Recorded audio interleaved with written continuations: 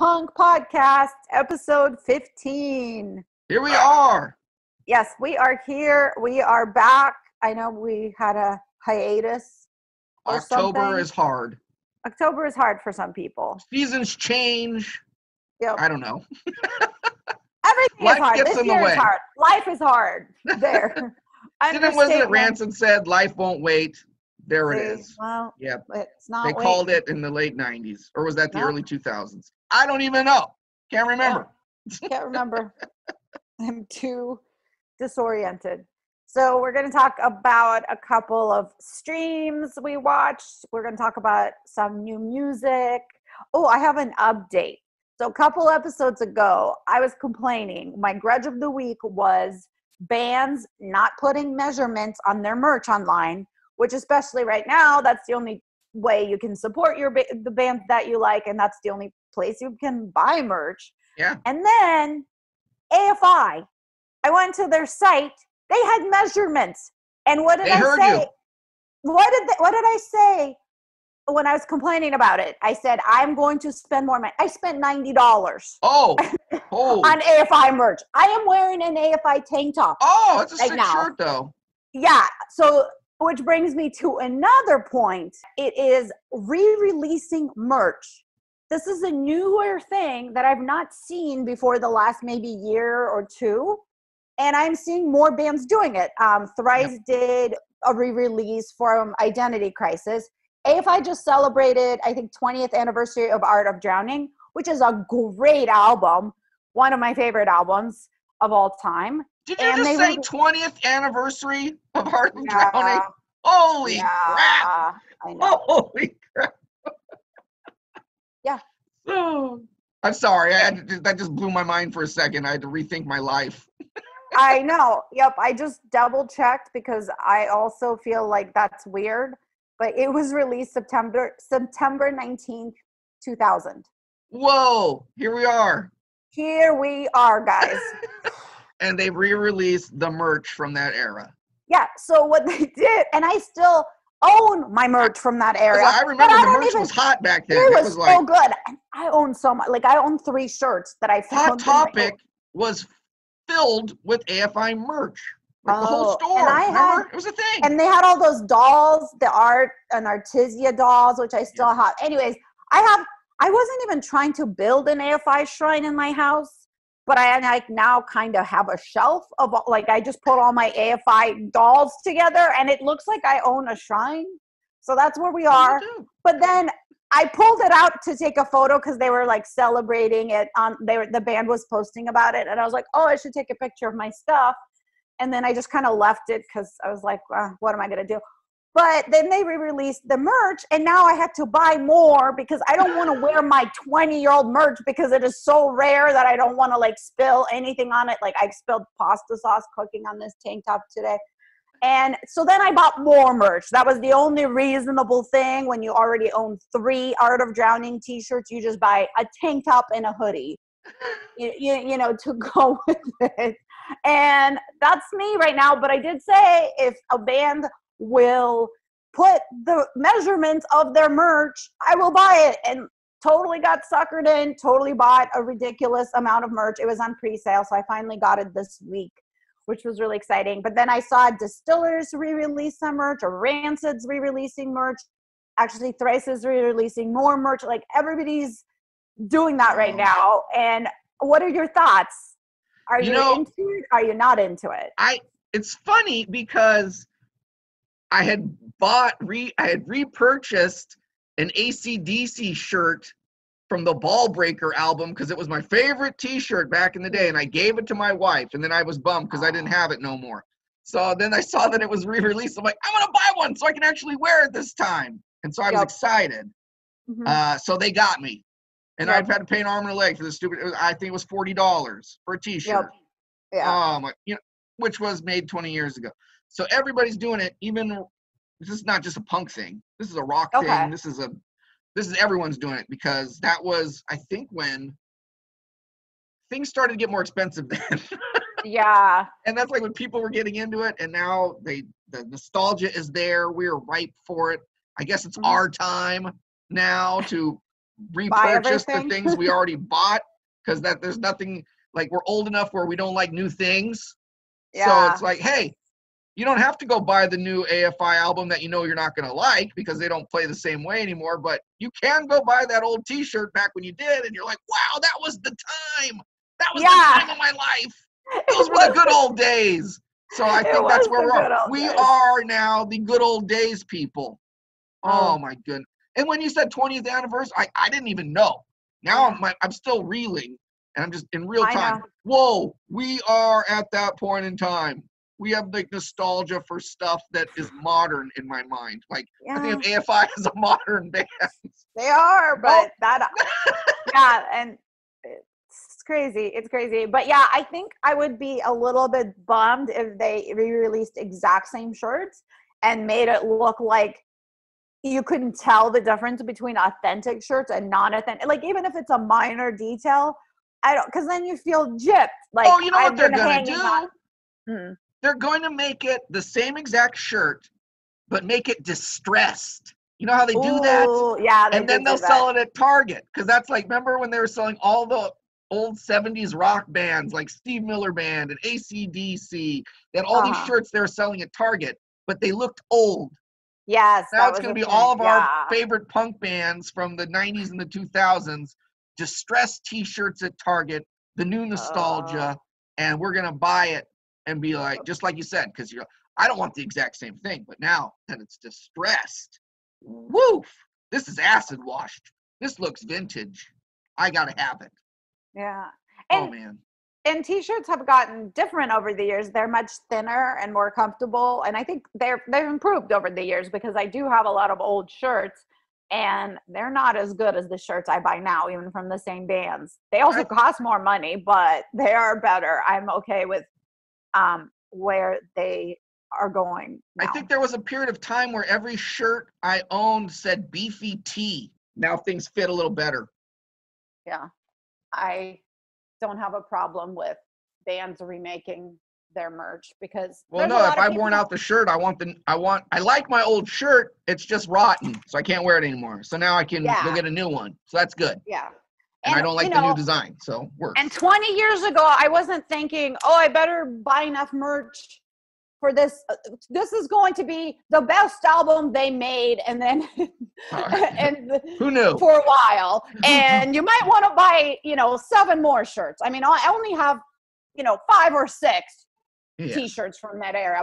And moving on, you saw, which I'm still bummed about, the Anti-Flag documentary, which before you start your review, I had set aside 2 hours today to go pay for this thing, watch it, get ready for the review. I was going to have everything.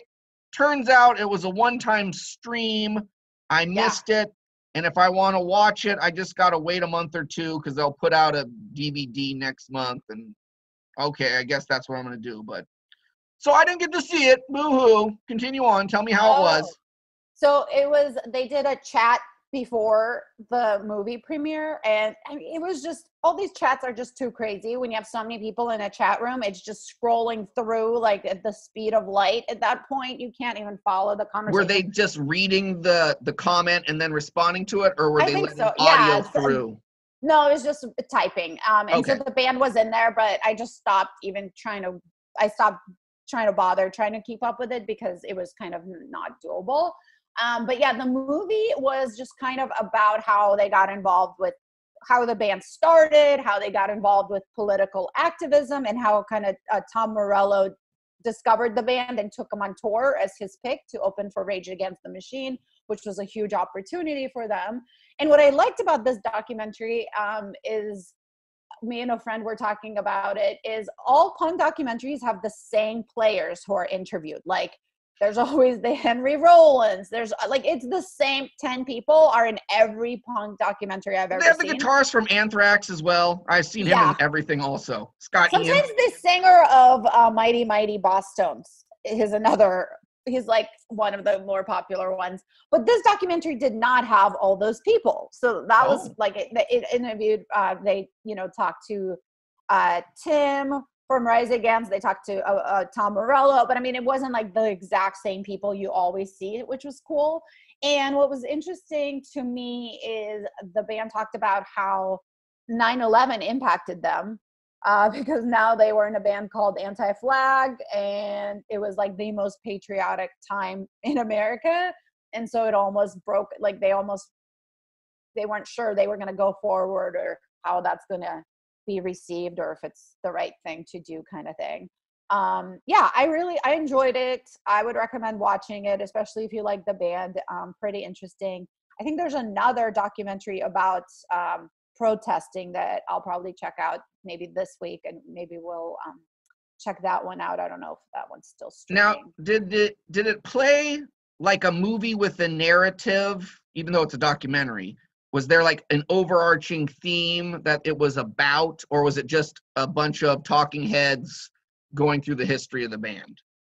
I think that there was a theme, and they really focused on kind of changing how their goal is to, make changes, political or local or whatever, or even impacting. So there are some fans who, because they got into this band, are now working for nonprofits, and they're working on, creating social change, or people that were already starting to enroll in military and decided not to do it.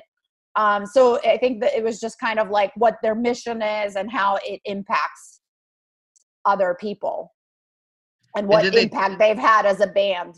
Was there a lot of talk about their major label experience compared to their...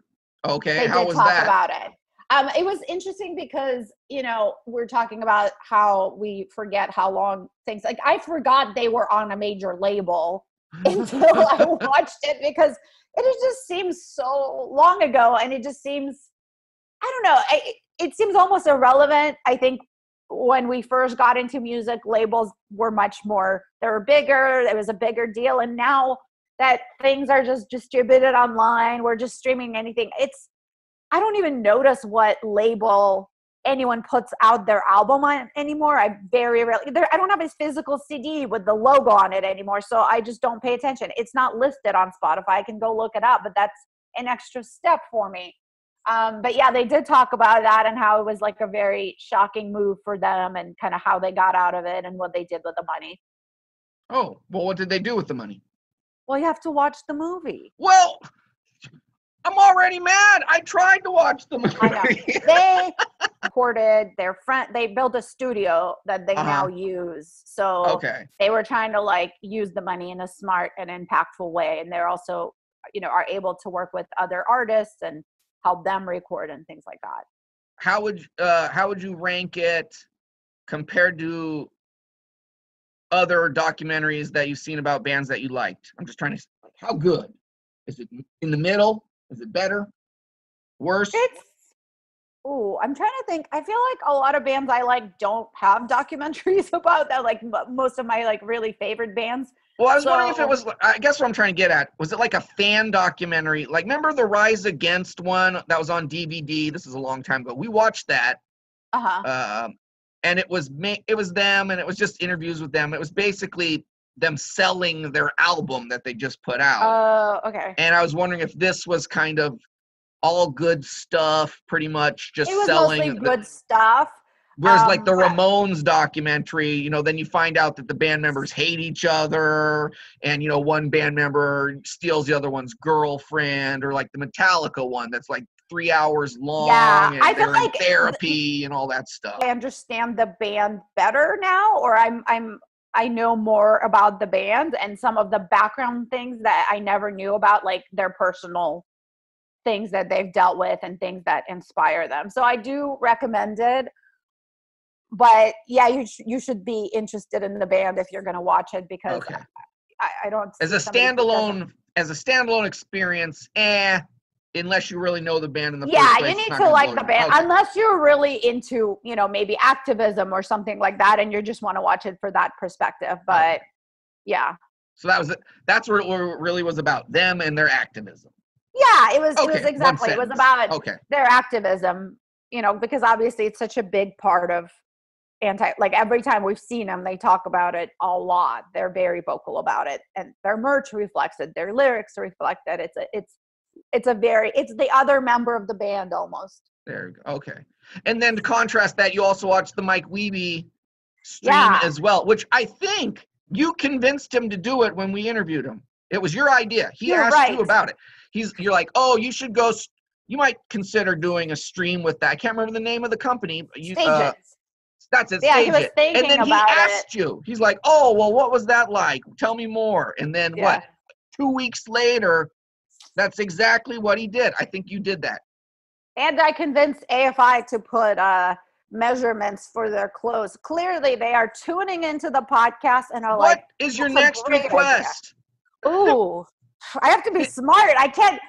Is this like think about it in the back of your mind? I need to, how many wishes do I get? Oh, think about it for a little bit in the back of your head, because you have to describe what happened on the stream. What was that? Okay, so him and Ian, who's the guitar player from Riverboat Gamblers, they played together, and they both played guitar, which I've never seen at a Riverboat Gamblers before.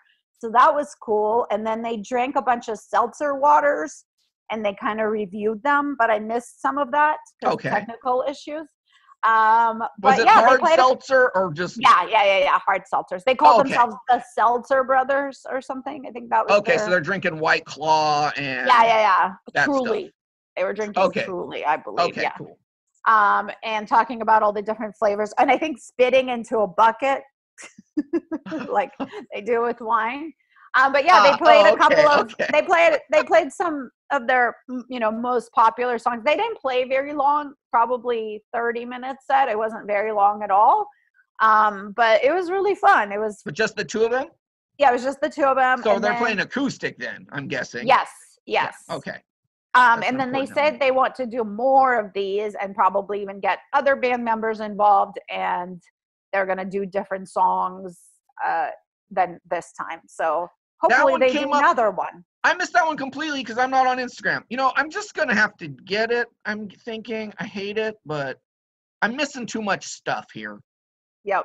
And, I mean, you told me about it, and then I was like, oh, okay, I'll get around to it. But the same thing with the anti-flag. I'm like, okay, I said it's already too late. I missed it. Okay. Oh, see, another reason to join Instagram is you would have known that it was AFI's Art of Drowning 20th year anniversary. Man. Would I have randomly thought of it without the reminder? No. Couldn't there be a different thing than to have to do social media to find things? I don't know. But that's the thing is, like, news don't cover. It's a 20th year of this album that sold 100,000 copies. Like, that's never going to be. But that's the news I care about. Well, there's like the punknews.org, and you go read that. I was just like, if there was something anyway, I'll babble about that some other time. I haven't found a good site that will keep me informed. That's what we're going to have to do. We're going to have to, for another episode, find places to find information besides Instagram. That's what I'm hoping for, because I hate having to log in and like look at photos of people, and I don't care about them, and I just want information. I see. You want Instagram that's focused on text. See, it all goes back to it. How does everyone enjoy consuming information? Is it video? Is it text? Or is it images? And you prefer text? Yeah, I was like, video is the worst. I have an answer for you. If I have to watch a video to get information, I'm never going to do it. I have an answer for you. You should read Twitter. There you go. Okay, I guess I'm just going to have to. Or Reddit. Those are more text. Reddit, okay. But those are for you. Okay. Maybe. Well, again, we'll do a review. We'll go through them, and we'll try to find stuff, and then we'll report back with what was useful and what was not. I did say I'm going to do a review of TikTok, whether or not it's good for punk. This would be perfect. So we'll do all the social together. media. All right. Okay, I like it. Good. Yay, we got a new episode. Look at us. We are just getting things done. So that was a cool stream. And then we're moving along into new releases. Laura Jane Grace randomly, just like out of the blue, I was surprised, drops a whole album, like not just a single, full album, Stay Alive. And actually, she just did a stream yesterday, which I did not watch. So I don't know how it went, but she was supposed to play Fat Mike's Party. I was so bummed. Yeah, and we were really excited to see her, but that did not happen. But she did do her own stream. Hopefully it was cool. I'm sure it was. What did you think about the album? Yeah, well, of course, it had to be acoustic. It's largely acoustic, I should say. So, okay, the thing I liked was the song Supernatural Possession. That could have been on an Against Me album. That's a great song. I liked it. If the whole thing would have been that, I'd be like, this is the best thing of all time. But then on the other hand, that would be an Against Me album, and I already like Against Me anyway. And then what's the point of doing a solo album if you're just going to play the same stuff that you would with your regular band? So, unfortunately for me, I don't like the singy-songwriter acoustic guitar stuff. And because of that, I couldn't get into the lyrics, because I'm just not into this. And I'm sure the lyrics are good because Laura Jane Grace, great songwriter. I mean, there's no problem there. I just kept thinking I would rather have this been a new Against Me album, the full rock, full punk. And this was, strummy. It had an electric elements in the background. There was some songs had some drums. There was a couple of overdub layers, and there another song was kind of rocking, kind of a little bit. I can't remember which one, but anyway, I'm looking for the positives.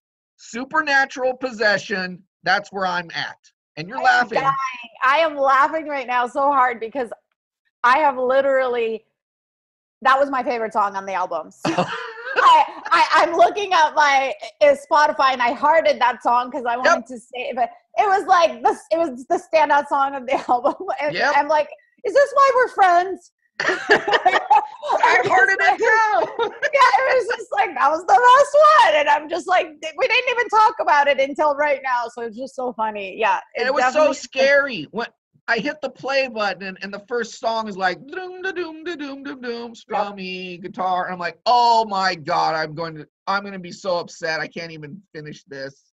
And then you start hitting the next button. Oh, yes. Yep. Here it is. Thank you. I'm still a fan of Laura Jane Grace.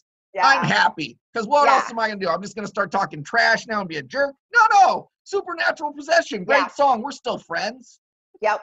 And it's the same with there's Against Me albums that have those songs that I'm not as into. I mean, they always have some more of the folk songs, and then I've always been more into their rock songs. But I mean, they're a great band. I like them. But I don't like every song from any band, probably. I mean, there's very few bands. It's fine. You can like something a lot and still not like everything they make. Yeah. And interestingly, I like Against Me now more than before. I think their albums have just keep getting better and better as a whole for me since their post-Fat days. I really like New Wave, of course. I mean, that's like the big album. And then they went indie, more indie, their own record label, Total Treble, and more on the underground, the blues album. And the one after that. Anyway, I really like those last two albums a lot. And so I'm always looking for the next Against Me, whatever. So there are a couple of nuggets to pull from out of this solo album for an Against Me punk fan. But as a whole, the acoustic stuff's not my thing. Yeah. And I wonder, I was just wondering, who's it for? But then maybe it's just this is her artistic output and she don't care. I think so. I follow her. I follow her on Instagram. It's the social network you should look up. And I don't know. I think she's been, it seemed like she was, struggling with quarantine as everybody is. And I think it was probably that's what you do is if there's something that, makes you happy or distracts you, you should do it. And I'm totally happy she did it. And, everybody's just trying to stay busy. And I know she was posting that she was taking a lot of really long baths for a while. So it was interesting for me to see the updates, but apparently in secret she was like writing a whole album. That's pretty cool. Well, I'm hopeful that writing this mostly acoustic album has gotten that acoustic stuff out of her system. And then the next Against Me is just like a barn burner, just like full on. That'd be like, you know what? Now I like that acoustic album because it led to the greatest album of all time. That's what I'm gonna hope. I'm a positive person. That's what I'm gonna say. Oh yeah, that's right. We're very positive people. And then another release this week is Touche Amore had an album, a full length also called Lament. And I like the album. It was a great album. That's what I thought. The thing that bothers me about Touche Amore is their stupid ass name. Like you put out a great album, but I have to knock you down at least a half a grade based on the name alone. So if it would have been an A-, it's now a B+. The album's now a B+ because I don't like your name. Yeah, did I just watch a YouTube video right before we recorded to learn how to pronounce their band name correctly? Yes, I did. It's them and Devil Wears Prada. Those are like my two least favorite band names of bands that I actually like a little bit. I think I like Touche Amore more. I can't really remember Devil Wears Prada a ton off the top of my head, but I remember we played them on our radio show. But I remember we played them all the time. Like this was a long time ago. So, we were making the scene back in the day and they were on the list. They were, yeah. But this Lament, man, that's a great album. That's what I thought. This is not a collection of individual songs that are just strewn together in some sort of haphazard way. I thought this was like from start to finish a jigsaw puzzle, a multi-layered effort where the whole thing put together, it just becomes part of a whole. And it's post-hardcore, a little bit like Thursday, a little bit At the Drive-In, a little bit like Thrice's Weird period, their artsy-fartsy period. But then the sound is super high fidelity. So this is not like an underground raw thing. This is like full-on, high-quality, post-hardcore. And as a whole, I really liked it. So it is so funny that you said they sound a little bit like Thrice and Thursday, because the way I found out that this album was released, members of Thursday and Thrice posted about it. And I was like, oh, and because I'm always looking for new stuff, and I was like, oh, I got to check it out. And I think it was the singer for Thursday posted it, and then the drummer from Thrice posted. I'm like, ooh, this is like the second recommendation I got. I am definitely checking this out. And I was like, okay. And it was funny because I thought people in bands that I like, because when they recommend something, it was good. Yeah, and I looked when I heard about it, I was thinking, oh, it's got kind of like an At the Drive-In without the angular weirdness. It's kind of like a straightforward. Or and like then I looked, and it's the same producer. That's why. The one the relationship of or like a harder Circa Survive, maybe. Oh, too. Yes. That's your description's even better. Yeah, because Circa Survive is like that, but it's just there's like a lot more mellow. And this is just like, like this would be such a fun album to go see live on their tour. Like this would be such a fun show. So hopefully we get to go see them soon, because this would be amazing live. I would like it if they played this one from start to finish. That kind of thing. They probably won't be doing that, but I would like it, because I'm not a singles guy with this band where I'm like, oh, this song, this blah blah blah blah blah. To me, it all kind of sounds the same. Whatever. I'm not a huge fan. But this album is a great album overall. So give the whole thing to me live. That sounds like a great idea. Live stream this one. Do it. Ooh, I'll have to. That's my recommendation is the thing to do. Not yours. That's actually going to happen. But that was like my contribution to what should happen. There you go. Maybe, next week we'll be back and, there was a stream. And I would like them to change their name, but, okay. 10 years later is not happening. So It's like certainly not it's kind of like how a couple of bands this year have changed their names because they were kind of racist. Yeah, I was trying to think of a better word for, but some of them were, but yeah, Insensitive. There you go. Well, like slaves changed their name. I don't know. Yeah. I think they haven't changed it yet, but they are going to change it. Or maybe Yeah, they've and changed like it by Lady Antebellum or something. Yeah, I think is the only other band. that's a good one. But Dixie Chicks. Dixie, yeah, and so now there's going to be a whole flood of bands changing their names based on you complaining. I'm sure that'll be the then next that brings wave. up a big one. Is what about Turbo Negro? I don't know. I don't think they'll ever change their name, but they've changed their name before. They were Turbo Negro like 3 times or 4 times, but I think 20 years have gone by, and they're probably not going to bother. So and they've changed their singer. Yeah, they changed the singer. That's true too. So that's a good time to knows? change the name when you change the singer. Whole new world. Okay, Aladdin. PUP has a new single that's from an EP. The song's called Rot. I really like that one. This to me is just modern punk. It doesn't even have to have a subgenre within it. It's not really pop punk, although it's kind of somewhat pop punk. It's not hardcore, but it's a hard, aggressive song. So this is just, I like that it's just a straight modern punk song, not too overproduced. This is just like at your throat, and it's still catchy. So it's still, I mean, not like catchy, poppy catchy, but like this is a good, catchy song. I like this band. Now I'm late to the party. They're going to put out I think the full EP. This is just leftover songs from their last album, apparently. So there'll be this little EP that comes out within the next couple weeks, and then they'll do their full length. So that's what I'm really looking forward. This is just a prelude to things to come for me as far as PUP goes. I'm going to be on the radar for PUP, like I'm on the radar for War on Women. Like these are like, okay, I got to start paying attention to these bands because they're releasing singles and they're getting me pumped about the new album. When you join Instagram, you'll probably follow them first.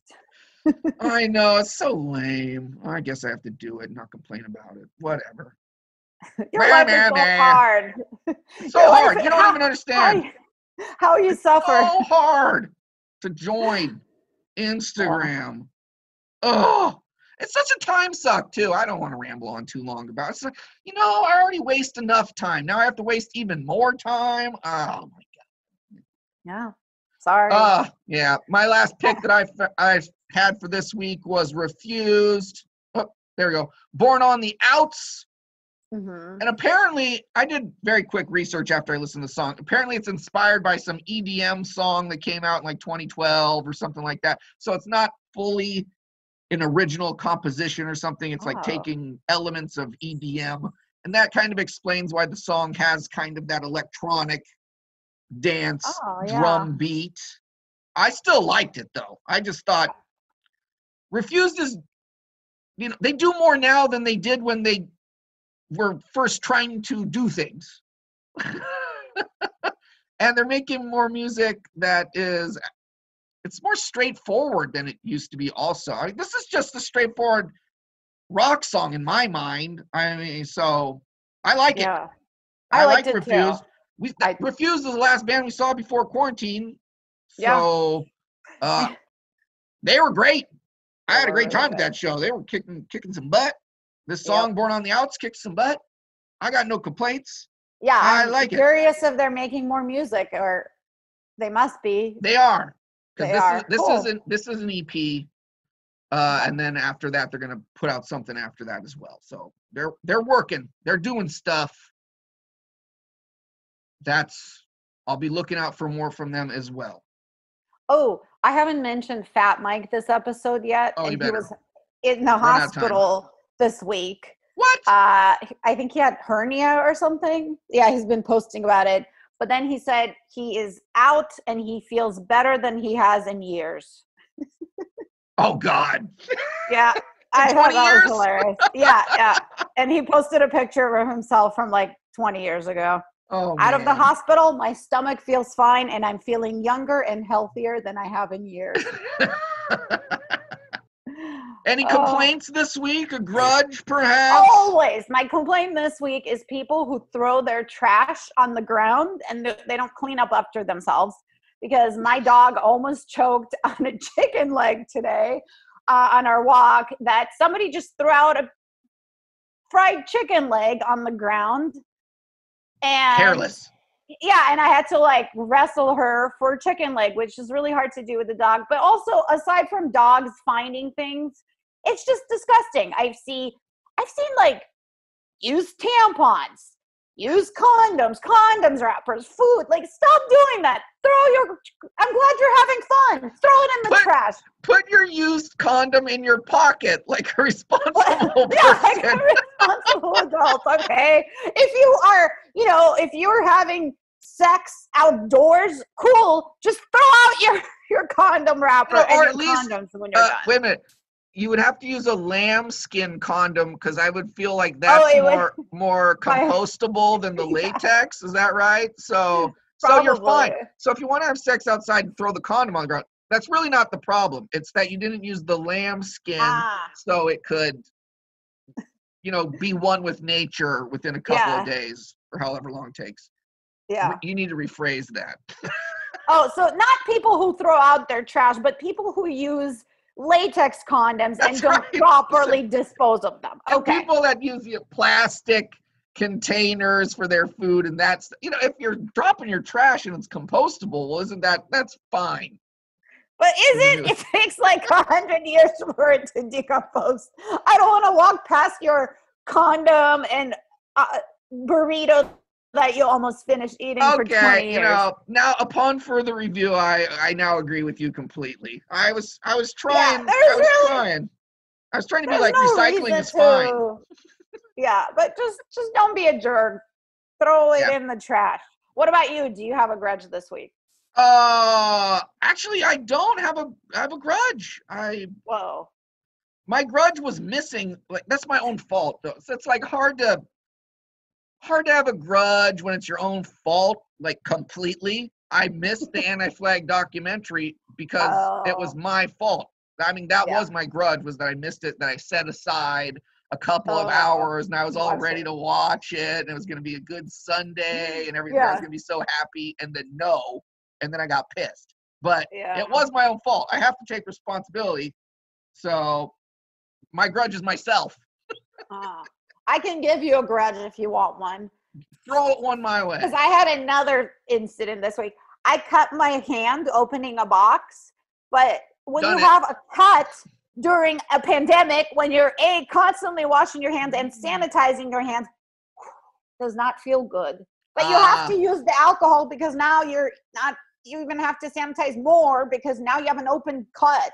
I appreciate you throwing me that grudge, but that is, again, your own fault. I know. It is my own fault. So be careful. Be careful out there. I don't want to take that one from you. I'll let you have that one.